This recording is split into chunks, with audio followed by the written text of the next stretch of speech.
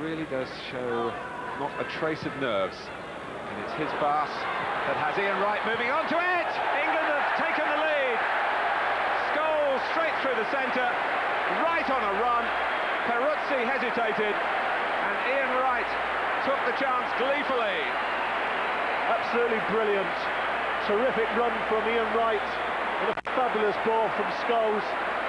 He looked up, saw Ian Wright spinning in behind Ferrara, and the delivery was absolutely perfect. Here he is, looks up, uses pace, gets in behind Ferrara, lets it bounce on his left foot. Great finish.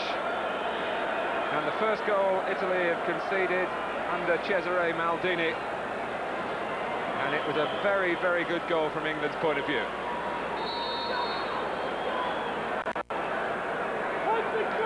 Well, we know how well Shearer and Sheringham are playing in the World Cup games, but Ian Wright, as he did against South Africa, telling Glenn Hoddle, half-time approaching, the rain falling. It's been a very strange day weather-wise, a lot of cloud this morning.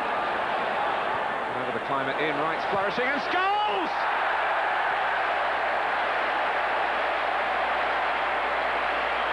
Well, the England bench join in the applause.